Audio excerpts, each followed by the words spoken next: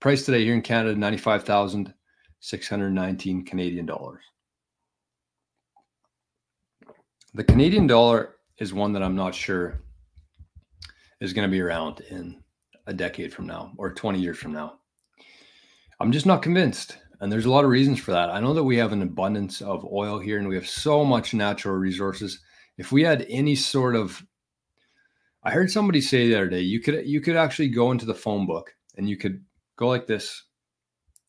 I remember phone books, by the way, but you could go into the phone book and you could just pick some random person in there, any name, any person, give them a call and say, do you want to be the president or do you want to be the prime minister?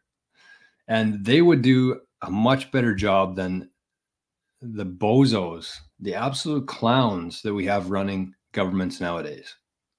Because they're different people. Whoever's in politics, whoever wants to take that on is a psychopath. That's it. End of story. If you're willing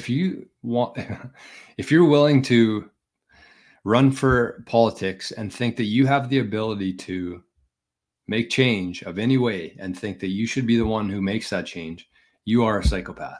So go through the phone book, pick any name in there. They would do a much better job than the people we have running our government right now. But anyways, we don't have any gold here in Canada, zero. All of our gold's been sold. So what is our dollar even worth? We don't have much of a military.